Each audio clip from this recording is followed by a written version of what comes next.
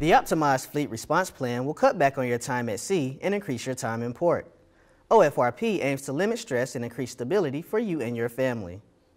I come back here, I'm working with squadrons and ships that are going through the workup cycle, and I don't hear about deployment length. That's not what I'm hearing.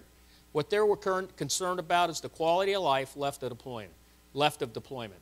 It's the maintenance, it's not having the manpower, the maintenance not done right, the training not done right. So with this, we're trying to go after that, reduce the stress, improve the quality of life, quality of service left at deployment. There are plans of 1 8-month deployment in a 3-year period.